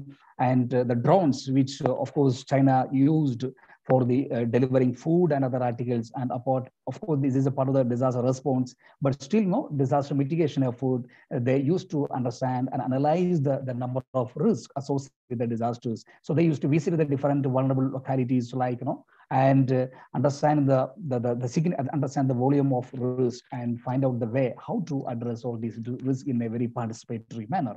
So if you look at the example from the countries like China and Nepal, China is the first photograph, basically putting effort to making a disaster resilient and disaster risk reduction activities at the basic level, and look at the children, those who are slowly training, get ready for such sort of disaster risk reduction and preparedness programs at the grassroots level and village level. And you know that Nepal is almost was witnessed in 2015, witnessed 2013 to 15, witnessed the massive earthquake which destroyed almost 50% of the assets. So all these things are called for a wake-up call for the country like Nepal and Bangladesh and other countries which are focused much on the disaster risk reduction, and they're already advanced in investing disaster risk reduction for the better disaster management program. And you know that this slides discuss about the preparation for action plan on disaster risk reduction,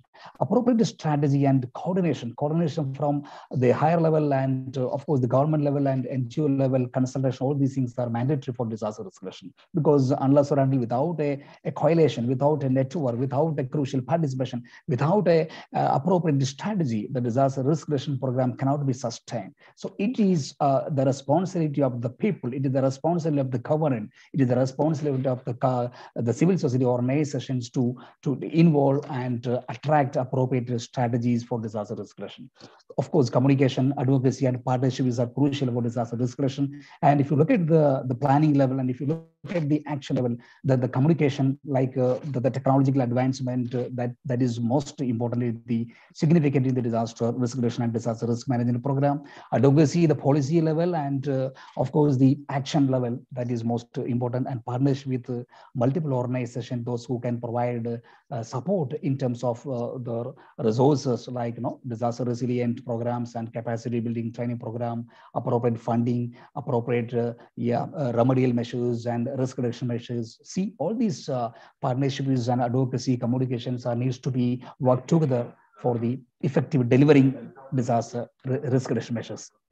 Competency build, capability building, and capacity building or capability buildings needs to be framed, needs to be based, skill based, competency driven. So the people, those who are getting the training, those who are getting appropriate capacities by getting training program and other workshops, definitely needs to be utilized, it needs to be channelized, it needs to be transformed into action. That needs to be one. The peer educators technique and trainers of training, all these can be instrumental in providing appropriate training for the disasters management. Research, technological development, knowledge management, investing on learning and improving our wisdom. Of course, that is an inevitable part of disaster risk reduction. Basically, this preparation for disaster management and disaster risk reduction is one of the important steps which we need to be incorporated in our development planning and our day-to-day life. And recognizing various actors in disaster risk reduction. This is the fruitful slide which we need to be expand. I'm not much going to discuss each respondents or each participants' exact role, but of course we need to know about the local communities. Several times mentioned in this platform, the local community is the first reservoir, first responder that we can accept, because the local community needs to be trained, needs to be sensitized, needs to be analyzed the disaster situations as well, so that the crucial role of the community is inevitable, and the local self-government's role, because that local self-government can be easily coordinate with the local resources, and their pivotal role is much needs to be discussed. And voluntary organizations, already we got experience from the previous speaker, how voluntary organization working in the different countries, and how they are, I think, amplifying the resources, how they are coordinating the resources, how they are providing the resources in a very, very good manner. These things are most important, because I personally know that working with agencies like Action Aid, Care India, we used to do provide disaster support services, and not only the disaster response in terms of disaster preparedness, prevention, participation, and of course planning disaster resilient communities. The voluntary organization role is very, very important. And central, state, district bodies already existing in India, and support from the institution like National Institute of Disaster Management and various committees and state disaster management units, revenue department. There are many institutional bodies and departments are already united, already adhering the roles and responsibilities of the disaster risk reduction programs. And you will look into the critical or crucial role of the community. Community itself needs to be involved in the planning for exercise and disaster risk reduction planning, and basically with the support of the other institutions, other government, other NGOs, the community can be facilitated in the disaster mapping exercises, which definitely need to look into the identify the potential risk areas and what sort of mechanism, what sort of remedies or solution can be done in a very cohesive manner can be planned. So these mapping exercises, which we look into the identify the most vulnerable localities, locations in the particular area, which in a very participative manner, though the local community can be instrumental, can be participate in these exercises, because they can easily identify and draw the map with the support of the technical team. And community volunteers, that community members or community facilitators, integrated program technicians, all these the framework, all these the populations and the needs to be trained. Their capacity needs to be improved in terms of getting a proper understanding of the disaster risk reduction and how to help the local people during the time of a disasters. And that the program like a sensitization, educational sensitization program among the community, that should be planned. So this is, of course, as a part of the disaster risk reduction program, and a well-planned sensitization program can be done at the community level with the inculcation of a number of support from the other institutions and government, other collaborative partners. And that the woman comes first, and they are they are interacting with others. They are, I think, conducting sensitization program as the community at their own locality level definitely will speak much. And disaster risk reduction activities and understanding the culture, understanding the significance of the local need and the emergence of the requirement. Of course, the disaster risk reduction activities can be planned at the community level, and participation of the children, participation of the women, that definitely will help in reducing the disaster impact. Of course, the livelihood restorations and other sectors definitely, and the psychosocial impact, of course, that can also plan in a very disaster risk reduction program. That will definitely result in reducing the severity, reduce the severity when a disaster strikes. So participatory action, definitely a review and reflections of community-based activities and mock drilling exercises, definitely that will help the community to understand the type of risk which they are facing. And normally the kind of a coordination can be ensured whenever a disaster arises. So of course, the calamity can be create a lot of spaces for reuniting the people to understand about the various participatory activities, and this definitely is much required in most disaster prone areas. And key action for community mobilization, definitely you need to mobilize the resources like men and the personal involvement, like involving leaders, local groups, religious organization, government system, accessing structures that needs to be communicated. Their participation needs to be ensured in a disaster risk reduction effort. Assess the political, social, and security environment, issues of power, decision making, and identifying the cultural rules and regulations. Those needs to be respected, but should be incorporated in the disaster risk reduction plan. So basically, it's not a very easy task, but understanding the significance of the potential risk, the people should be evolved. The people should be effectively evolved in the disaster risk reduction programs.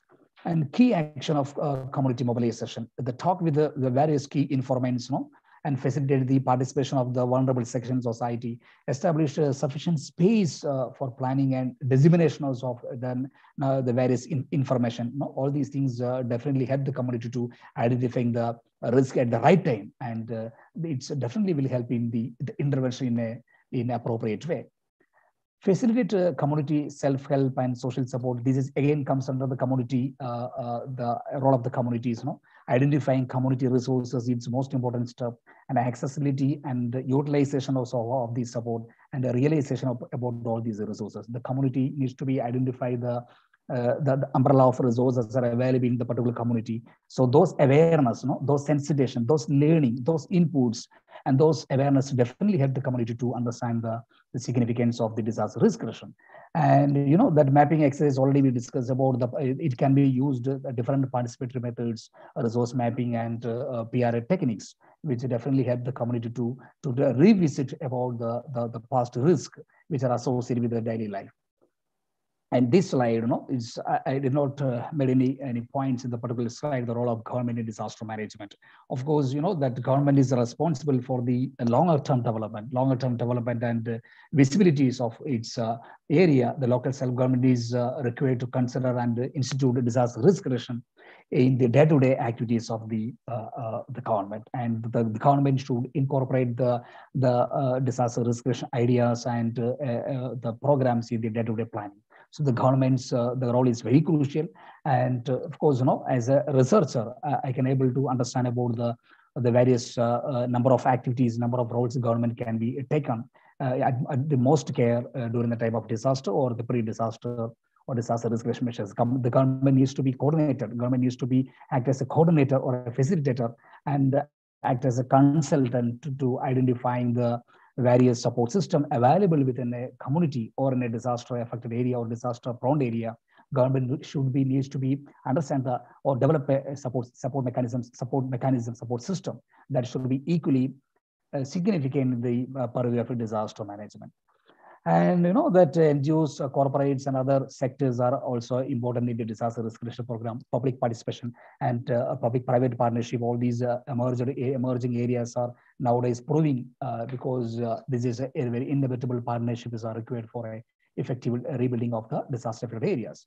And that the external aid is of course most important, and that number of organizations, international aided organizations, have worked in India in the various times, various phases of disaster. In the Gujarat earthquake 2002 onwards, and the recent floods in the South India, which proved the external aid is one of the important help or support can be used for the development of the disaster response mechanisms, and of course the community-based disaster preparedness and other activities. And of course, I will minimize in another 1 or 2 minutes. And livelihood planning is especially working with the Care India in Andaman and Nicobar Islands, which I identified the role of women, which are very, very significant in identifying the disaster risk and extending the support services. So consultative engagement, disaster risk reduction, the share, of course, I mentioned this as shared responsibilities based upon the identifying the disaster risk area and providing a number of different institutional support. The consultative engagement in disaster management is most important step. And basically, this is the last slide which I am going to discuss about disaster risk reduction planning. And there are 6-7 steps which are used to be important in the disaster action plan. Initial awareness and rapport building is the most important step. And of course, the providing a sensitization about the different risks and identifying the potential opportunities for working for a disaster risk reduction is most important. So rapport building is a very, very significant step.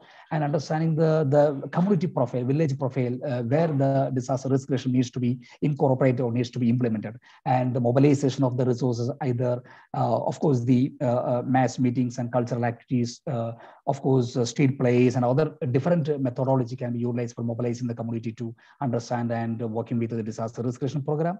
And the collection of informations by using the different technological and other information system can be deployed in the disaster or prone area, and formation of disaster management team, including early warning, rescue, first aid, psychosocial, all these the different thematic head can be incorporated and to make a appropriate team for a strong action whenever a disaster arises. The capacity building already we discussed, and the rehearsals and mock drills definitely will help the community to understand the effectiveness of their program, effectiveness of their preparations, which can be instrumental in disaster management program. And of course, the skills and knowledge definitely can be improved through a different dialogical and conversational kind of this workshop.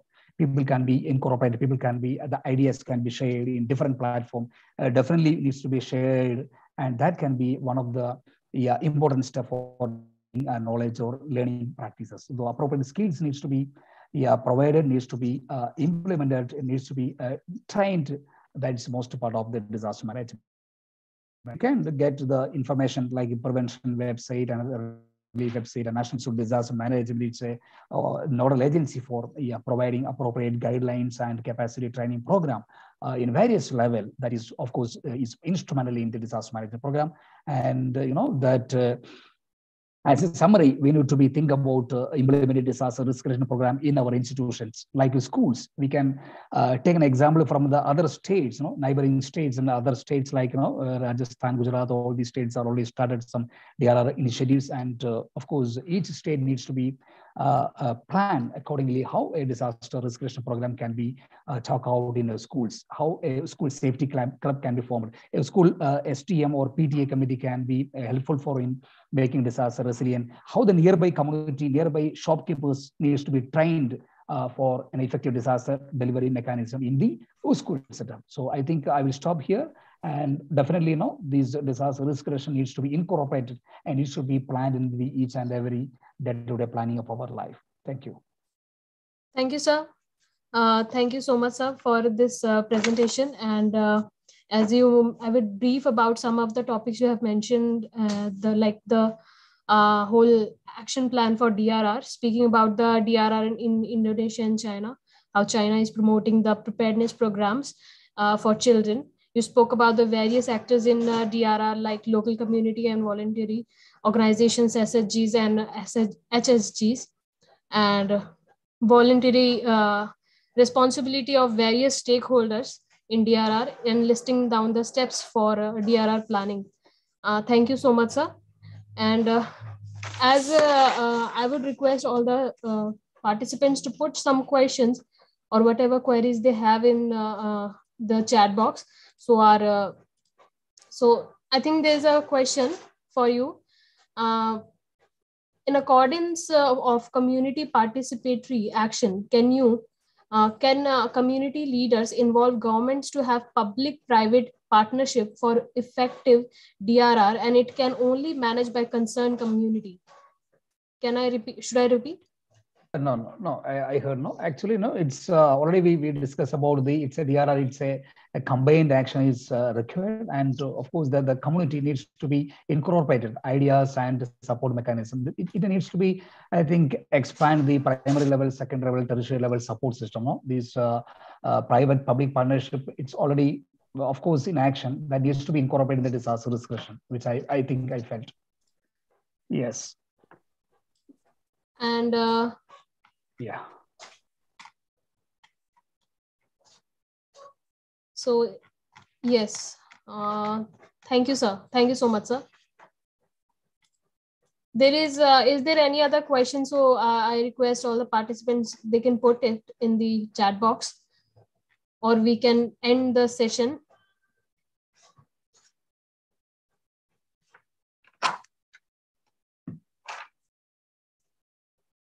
Thank you so much, sir.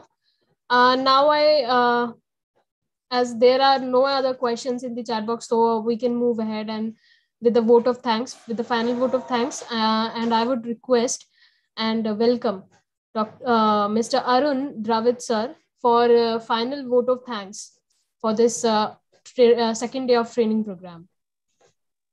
Okay, thank you, Shipra. Respected dignitaries and dear fellow participants, it's my honor to propose immense gratitude to all those who are presented and participated in the second day of our online training program. First, I extend my most gratitude to the moderator, Ms. Shipra Das, for her valuable time, and Dr. Subhash R. Badra, who carried out the first session. I sincerely thank him for his enlightening us. And then I would like to express my sincere gratitude to Mr. Vivek CK, who has handled the second technical session of this day. Thank you, Mr. and Dr. Vivek. Now I thank Dr. Rajiv MM for handling the third session of this day for his presentation. Thank you, Dr. Rajiv. Finally, I take this opportunity to thank the program team, which is jointly constituted by NIDM and SARP. And last, I thank all the participants who are attended this online training program. Thank you all.